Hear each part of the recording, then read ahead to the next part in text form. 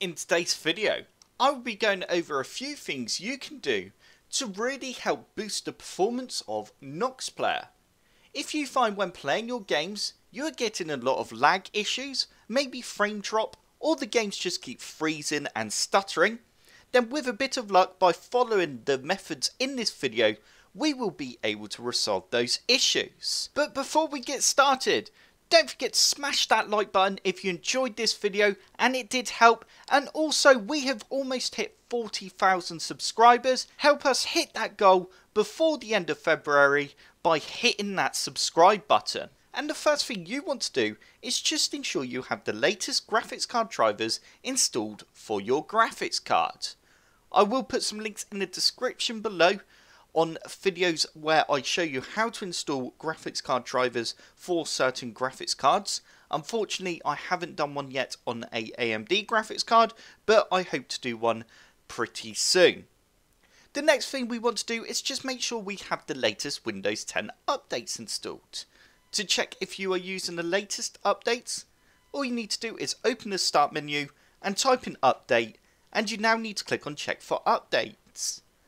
We now need to go ahead and click on check for updates, and our system will now search to make sure we have the latest updates installed. As you can see, mine has found an update. It is actually for Microsoft Defender, but straight away it's downloaded it and it's starting to install it.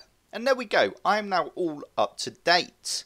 So once you have updated your graphics card drivers and updated Windows, go ahead and launch up NoxPlayer and see if that resolved any of the performance issues you may be having. If it didn't, then the next thing we want to do is open NoxPlayer.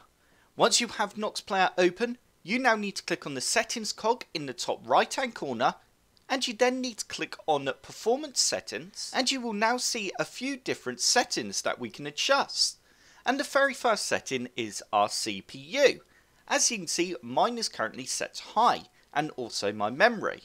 If we go ahead and click on custom, you can actually type in a custom number for the amount of cores you want NoxPlayer to use and the amount of memory. So if we open up our task manager, to do this all you need to do is right click on the taskbar and then go task manager. We can then go across to performance. You can then see the amount of cores your CPU has. As you can see, mine has 6. So I could go ahead and type in 5.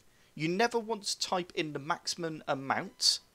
And then for the memory, I have 16 gig.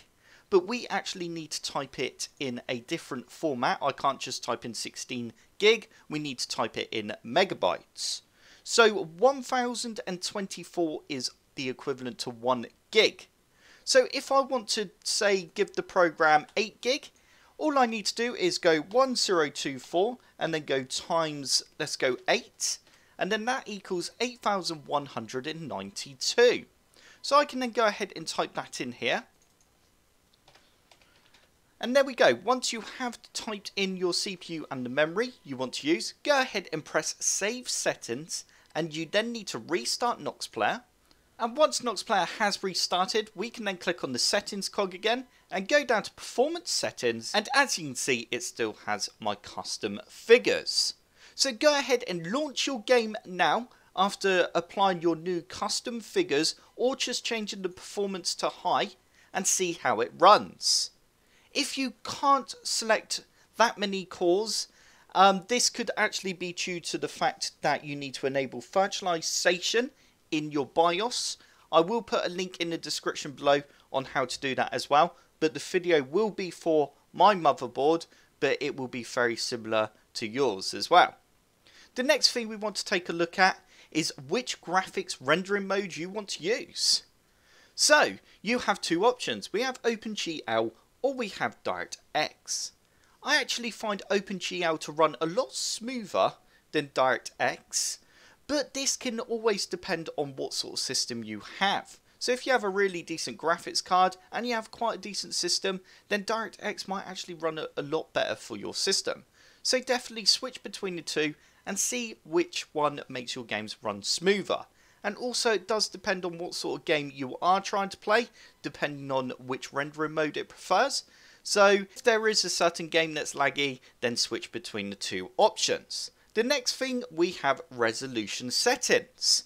As you can see, mine is currently set at 1600 by 900. The first thing you are going to want to do, if you're still having issues with lag and frame drop, change it to the lowest number. So on mine it would be 960 by 540. Change it to the lowest resolution, save it, and then launch the game. See if it runs smoother. If it does, then slowly work your way up the resolution until you find the resolution when it starts to lag again, and then drop it down a res. After playing around with all these settings, and if you're still having issues, the next thing we want to click on is game settings. Here we can set the max frame rate a game can use, which is the very top option. Go ahead and set this to 30, and then see how the game runs when it's set to 30 max on the frame rate. Changing it to 30 can help reduce lag and frame drop issues in game. If we scroll down a little bit more, we also have open ASTC textures. Go ahead and turn this off and see if that helps. And then the option below, enable rendering cache, I recommend you turn this on as it can help improve the frames per second. After playing around with all the settings in NoxPlayer, if you're still not having any luck, then the next thing we want to do is open up the Windows Start menu. And you now need to type in defrag. We then want to open up defragment and optimize drives. And you now need to optimize your drives. But if you have a solid state drive, don't optimize this drive as it can reduce the life of the drive. As you can see, I do have an SSD, so I won't optimize that drive. But any other hard disk drives, go ahead and optimize them, and that can really help with performance. The next thing we want to do, you need to have NoxPlayer running to do this, is to open up the task manager. You need to right click on NoxPlayer, and then you now need to click on go to details. We now need to right click on NoxPlayer, and you now need to go set priority and select above normal, and go change priority. Now go ahead and launch a game and see if that helped fix the issues. If unfortunately that didn't resolve the issues you're having, then the next thing you want to do is just make sure no security software is blocking NoxPlayer, as in like blocking the virtualization and stuff like that. So it's definitely worth disabling the security, just temporary, but remember you won't be protected from threats while it's disabled, and then see how well NoxPlayer runs. Because security programs can cause a lot of issues when it comes to running emulators. If unfortunately none of this has resolved the problems, then the only other thing I can recommend you try is to turn off any other background programs you are running. So say if you've got Firefox open, or at the moment I've got Task Manager open and I've got optimized drives, make sure you have everything closed and then try and run your game, because you don't want to have anything running in the background, as these could be hogging resources that you want to be using on your emulator. So shut down your web browser and everything else. And unfortunately that does bring us to the end of this video. I hope you enjoyed this video. If you did, then hit the like button below and subscribe for more computer sluggish tutorials.